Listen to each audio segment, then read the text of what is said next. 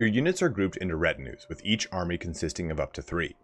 Retinues are commanded by a character with their individual traits, skills, and attributes influencing the retinue that they're attached to. Each retinue can have a max of 6 units in it.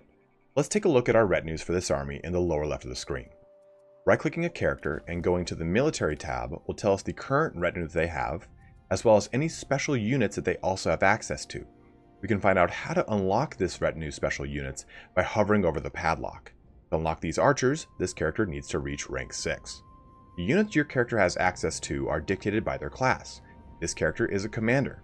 Let's click the recruit button, then the plus symbol in that character's retinue. This shows us a number of units that this character can recruit. Clicking the plus symbol on another character will show us a different set of units dictated by that character's special units. Retinues allow you to build flexibility into your armies, mixing the backline support of commanders with the aggressive charging tactics of a vanguard or the defensive tactics of a sentinel. Another feature of retinues is the ability to quickly swap them for a character that better suits your army's needs. Let's select this character and click the Swap Selected Retinue button. This will bring up a list of available characters, the cost associated with swapping retinues, as well as the upkeep cost of that retinue.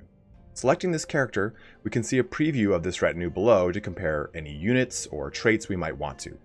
Lastly, let's press Confirm to lock this in.